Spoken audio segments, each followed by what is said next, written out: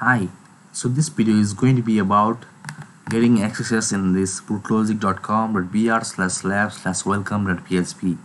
Rootlogic recently posted this XSS exercise in his Twitter and Facebook profile, and he just posted this XSS PI HTTP headers in his blog, and this provides the solution for this as well.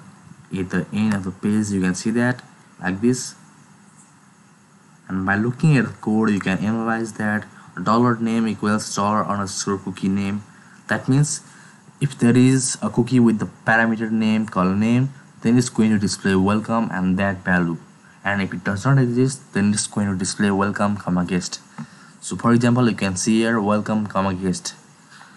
So if I try making a new cookie value called name like this, name,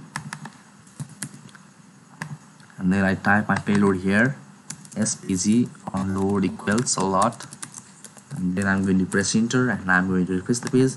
It's not going to work because the Sucre web firewall is storing a cache here.